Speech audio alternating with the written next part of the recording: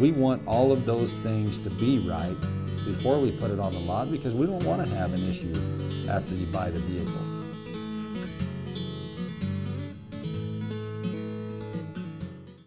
Dave Bundy here with Sackett. Talk to us about your season, how things are going.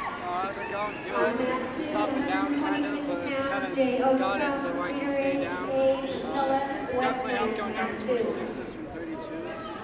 It's a lot of smaller kids and bigger kids. 132 pounds. How's it been wrestling for Paonia? It's definitely different. I haven't wrestled for anyone else, but you can tell how much different it is just because of how much time the coaches put in with us. And the team's more of a family than anything. We look after each other, there's really no big one. And if one of us is overweight, everyone else will jump and help us. So it's pretty nice. Quite the family atmosphere, huh? Yeah. And what do you like most about the sport of wrestling?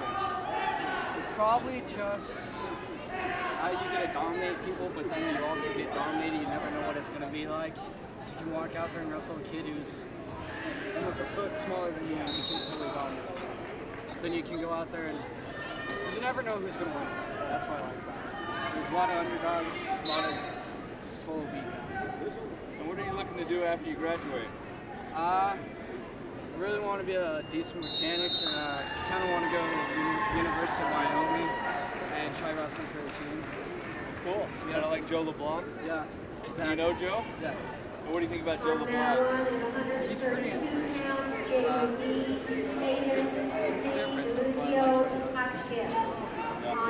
And where did you meet Joe LeBlanc? I never met him, I know him.